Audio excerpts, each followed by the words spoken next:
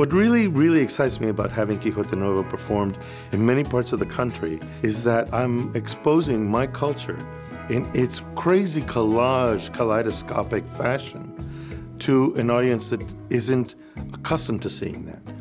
So it's a kind of education that's happening. But what's also really cool about it is that there's an audience of Latinos that has hitherto been invisible in many of these communities that are turning up. It's really heartening to see that because it just goes to show that that demographic is really national. And this play is for them, but it's also for everybody, because the themes are about memory, it's about loss, it's about recrimination, it's about the conflict between illusion and reality, when illusion is actually the better medicine for someone who is dealing with Alzheimer's and dementia.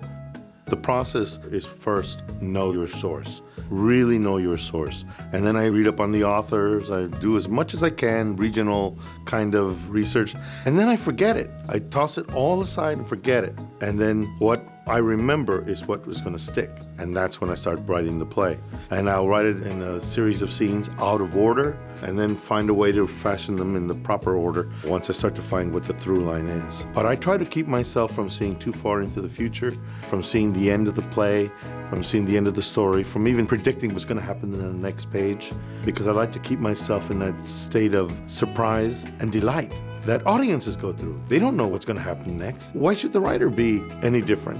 Why should I be exempt from having that same experience? So the process of writing the play becomes a process of discovery. For the writer too, for me. It's like someone shooting an arrow in the air. They shoot it high in the sky, and that arrow could land anywhere. But you follow it, and then you start to see in a general direction it's going to be, but the arrow will only fall in one place, because that's the trajectory of the arrow, the arc of the story. But the more I try to predict where that arrow's going to land, the more the characters' lives and actions are conforming to what my expectations will be. When it's far more exciting to let them decide where the story's going to end. And that's a place of sheer delight for me. It's scary. It's a very scary proposition, but ultimately very rewarding.